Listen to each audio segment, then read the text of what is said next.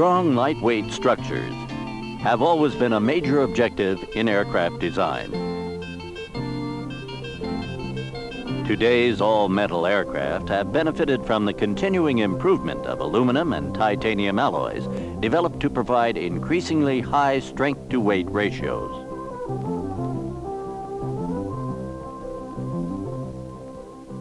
The recent emphasis on fuel efficiency has intensified the search for alternatives which will further reduce aircraft weight and maintenance without any sacrifice in structural integrity.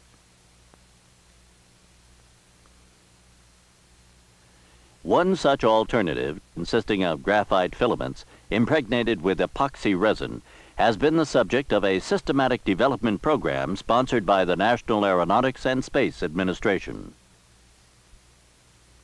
Advanced composite structures made of these materials have a high strength-to-weight ratio and offer weight savings in the order of 20 to 30% over conventional metallic structures.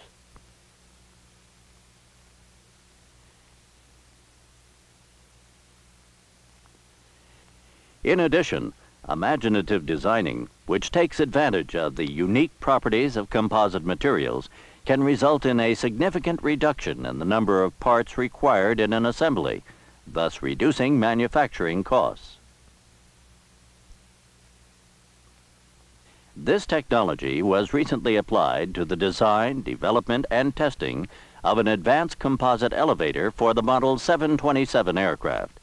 Boeing performed the work and contributed 10% of the $8.8 million contract funding.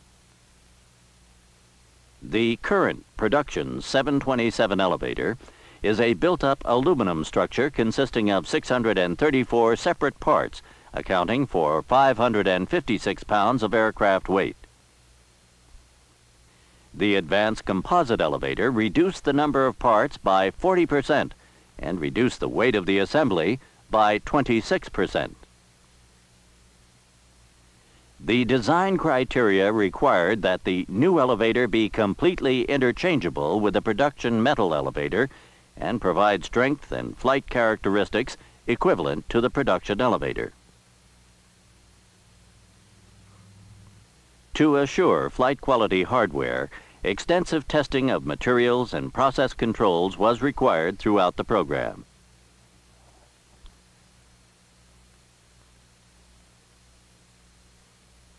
Tapes of unidirectional graphite filaments and fabrics of woven graphite filaments, all pre-impregnated with thermal setting epoxy resin, were tested for compliance to the previously developed 35% resin content no-bleed Boeing specification. Specimens were also laminated and cured, then subjected to a variety of chemical and mechanical tests as part of the quality assurance program. In addition to these tests, an ancillary test program was established to evaluate the design, materials, and manufacturing processes leading to the ground and flight testing of the full-scale elevator. Data gathered from this comprehensive test program, which included coupon and full-scale component testing in a full range of environmental, static, and fatigue conditions, was invaluable to the engineering, tooling, and manufacturing organizations for evaluating their design and process concepts prior to making final full-scale commitments.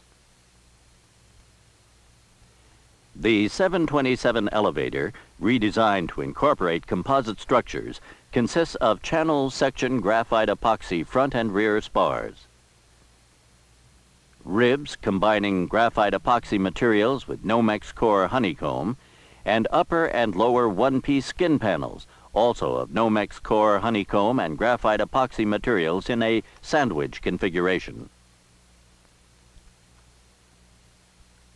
The elevator control tabs were of one-piece Nomex core honeycomb sandwich construction, having graphite epoxy spar and skins. During cure, a tedlar sheet was bonded to the graphite epoxy skin surfaces not in contact with the layup tool. The opposite sides were painted after curing, these actions taken to provide additional environmental protection to the skins. The aluminum nose structure, hinge fittings, actuator fittings, and aerodynamic mass balance panels were retained from the current production elevator.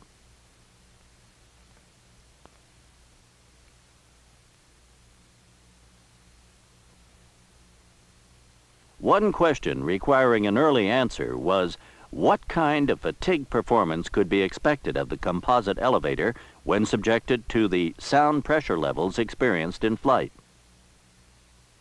As part of the Ancillary test program, a box having the proposed configuration of composite skins, front, spar, and ribs was designed and built. Then tested in controlled sonic environments for the equivalent of 2 aircraft service lifetimes. The box was then deliberately damaged in both skin and edge band locations and tested for an additional equivalent lifetime. No growth in the damaged area was experienced. Similarly, a 10-foot-long segment of the outboard elevator box was constructed and tested beyond design ultimate load. This test provided ultimate strength, torsional and bending stiffness verification data prior to the production of the full-scale component. The diversity of the Ancillary test program is illustrated by 2 other examples. In one, the question centered on the fatigue performance of that area of the elevator in which the composite front spar is spliced to the aluminum actuator fitting. In addition to dry, room temperature fatigue tests, parts were cycled in hot, wet conditions for up to 2 equivalent design lifetimes.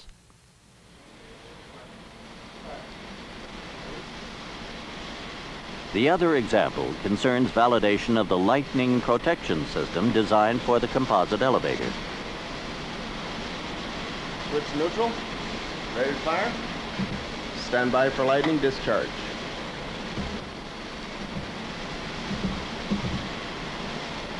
Laboratory 5, tests were 4, performed subjecting 3, the system to 2, 100,000 1, amperes fire. strike.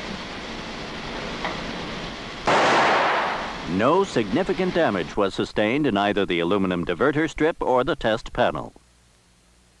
Experience gained in the layup of the test articles was beneficial to the fabrication of full-scale parts. Front and rear spars were laid up and cured using the no-bleed system under production shop conditions. Graphite-epoxy material was laid up over pre-shaped Nomex honeycomb core material to form the in-spar ribs.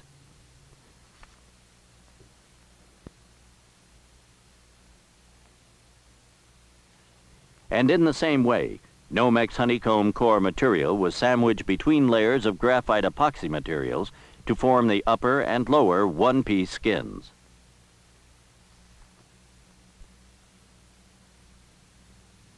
The finished parts were then inspected using ultrasonic non-destructive testing techniques.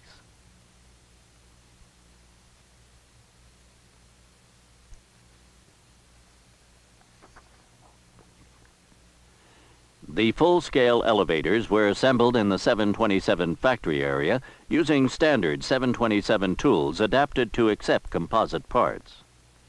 The production hinge fitting was located in the spar assembly tool. Then the composite front spar was laid in.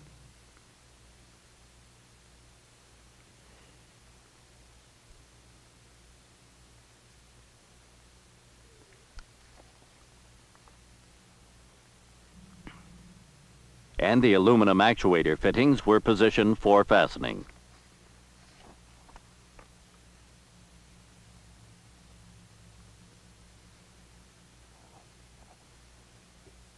The remaining metallic parts, nose ribs, hinge, and actuator fittings, were attached with titanium fasteners to the composite front spar. Meanwhile, the composite rear spar was assembled. Composite spacers were installed and aluminum hinge fittings were slipped into place prior to joining the rear spar to the elevator assembly.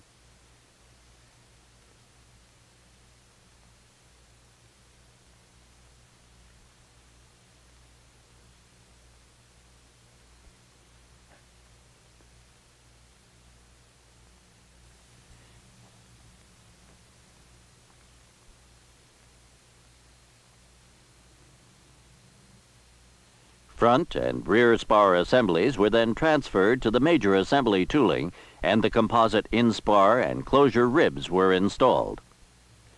Throughout the assembly operation, faying surface sealant was applied to all aluminum elements and fasteners which would be in contact with the graphite-epoxy materials to prevent galvanic corrosion in the assembly.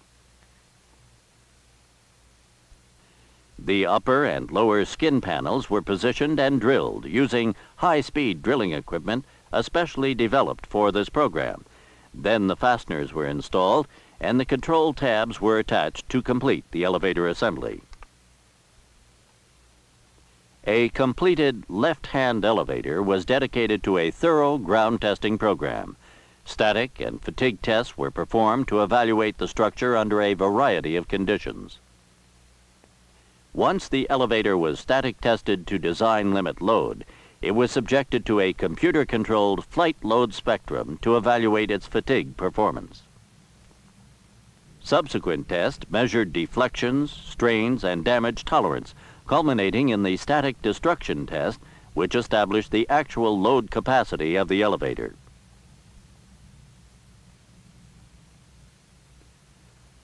Concurrent with the static test program, the first set of elevators was completed and installed on a Boeing 727 flight test aircraft. Prior to first flight, the elevators were instrumented and ground vibration tested to identify resonant frequencies of the structure for comparison with the responses of the current aluminum elevator structures.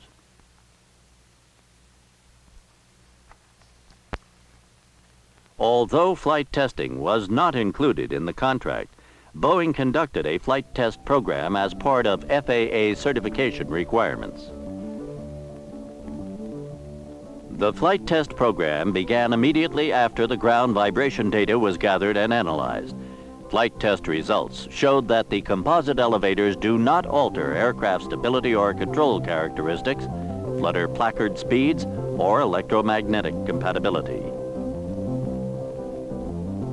All flight tests were satisfactorily completed.